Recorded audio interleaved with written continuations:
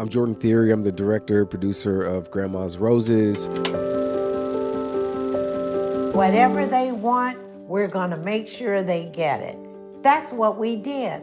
That's what we do. And then when we start breaking down, the first thing that our families do is, what is wrong with Granny?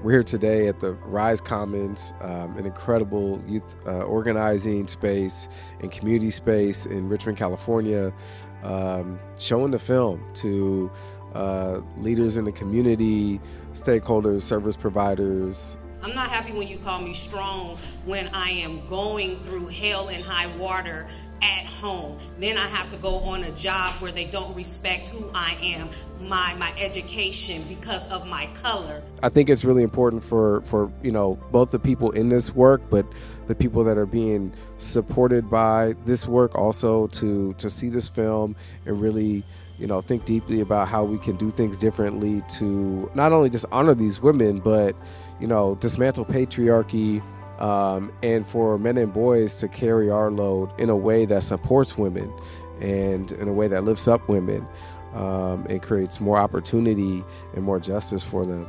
I didn't even ask about it, but it still came up in their stories because that was their experience. And sometimes, along with stories, we have also passed down this mindset of silence, right?